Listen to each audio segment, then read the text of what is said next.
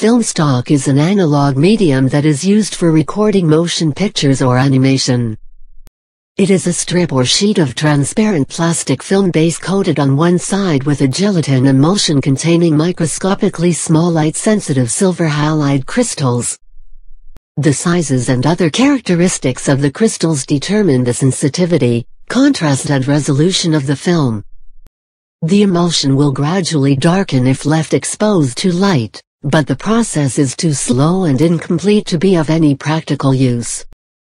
Instead, a very short exposure to the image formed by a camera lens is used to produce only a very slight chemical change, proportional to the amount of light absorbed by each crystal.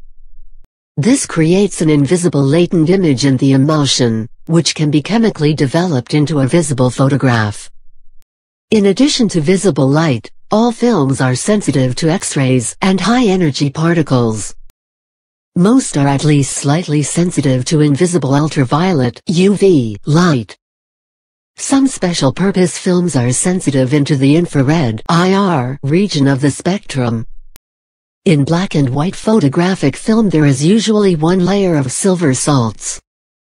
When the exposed grains are developed, the silver salts are converted to metallic silver, which blocks light and appears as the black part of the film negative. Color film has at least 3 sensitive layers. Dyes, which adsorb to the surface of the silver salts, make the crystals sensitive to different colors. Typically the blue sensitive layer is on top, followed by the green and red layers. During development, the exposed silver salts are converted to metallic silver, just as with black and white film. But in a color film, the byproducts of the development reaction simultaneously combine with chemicals known as color couplers that are included either in the film itself or in the developer solution to form colored dyes. Because the byproducts are created in direct proportion to the amount of exposure and development, the dye clouds formed are also in proportion to the exposure and development. Following development, the silver is converted back to silver salts in the bleach step.